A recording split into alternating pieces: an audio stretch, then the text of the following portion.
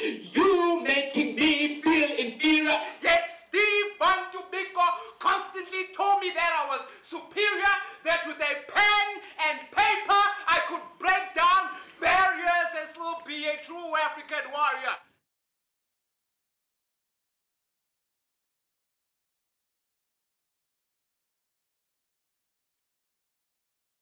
Hi guys, I'm Zandi and I'm back with another one. Welcome back to my YouTube channel. Today is Thursday the 23rd of May and I'm on my way to Newtown to a, what's the thing called? To a Africa Summit. So it's called, the people hosting the thing are called Breaking Down Borders, and the theme of the summit is Reclaim Africa!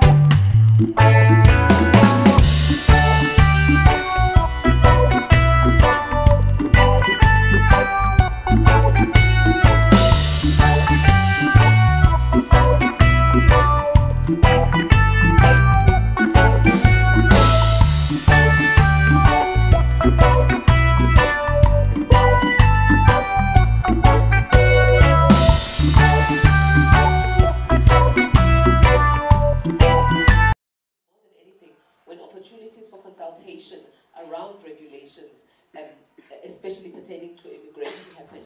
I think we need a lot more participation at those platforms to ensure that the voice of the affected is not lost. So, a big part of us fixing Africa, and we have fixed a lot of it already, a big part of it is us as young people taking the lead and fixing our own problems. Hi guys! Hi! Okay, so it's tea time and we're having biscuits and rooibos tea. It's the first session. Yeah. The first session was good. It was very enlightening. Yeah, really informative. The panelists are really interesting. Yeah, I must say. There's this one man that was there, guys. He's Ghanaian. Ooh, the beard, I tell you. Anyway, but yeah, we're really having some fun, guys. It's interesting to be in a room that is basically Africa Unite, because there's over 20 African countries that are represented. And it's also really interesting to hear the different accents, when people are asking questions, and it's beautiful to see young people rising up like this. So I'm really internalize these issues, we internalize the pain, we internalize not having a sense of belonging. We try to fit in so badly that we lose ourselves and we lose our minds. There's no other way to put it. We are looking at the root cause. What is the root cause for these people flocking from other countries to here? We find that is wars, lack of development, and other things.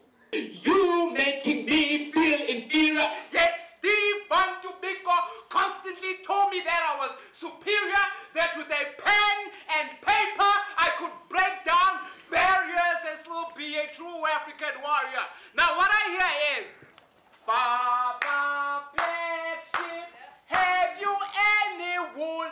No, sir, only if I were a fool. Why my black wool? If white is cool, you should have thought about that before you took me to school. Now all these rules have got me breaking all the rules, for their schools do nothing but provide us with social ills. You see, what nature breeds, white man kills. Feeding Africa birth control pills, system built to kill the spirits, metal supply so explicit, Methodist, Catholic, popes and alcoholic, Africans used as guinea pigs, and now nothing but scattered seeds. To all my fallen soldiers, my heart bleeds. And while consulting my gods on bended knees, I get to realize that my victories get to perfect my lost history. Now to me, life is no longer a mystery, and I no longer live in misery. You see, necessary rhymes, like men, they have to change with time, but sadly and surely,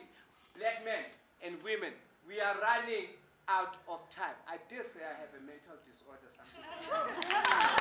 I was sitting here, I do have foreign friends, and I never thought it was a big issue, I didn't know. But sitting here, I was literally crying because hearing your story, hearing her story, and hearing what she had to say really touched me. So I was trying to get money, and then the consultant who was helping me out was like, "You're from South Africa.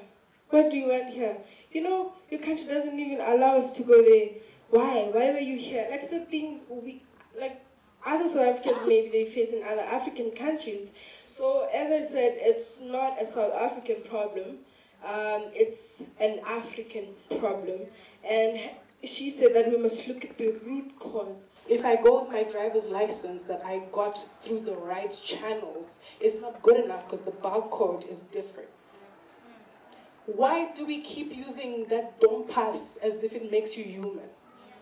Those are white people things. What does the ID say about who you are? I am black. I'm female. The Shona part of me, the Zazuru part of me, my totem makes me a whole human being. It makes me beautiful. We are beautiful and we're good enough. But the continent is angry. Hey you guys, so it's lunch right now. I just had show and stream and salad. I forgot to film. So nice. So after tea, I went to a session where they were speaking about Afrophobia. So not xenophobia, but Afrophobia. I'll definitely be releasing more videos based on that. It's something that I resonated with. And then we had lunch, and now I'm going in again. We're interested, we want to buy. They need to come from social media, right?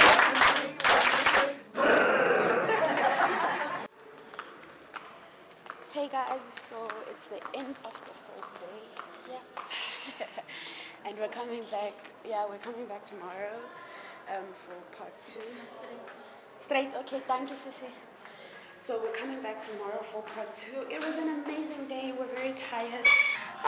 But I don't regret coming, so thank you for forcing me to come. Exactly. Yeah, so please stay tuned. I'm sorry for the bad lighting. It's at night, clearly, and we've been here since 9. So tomorrow we continue.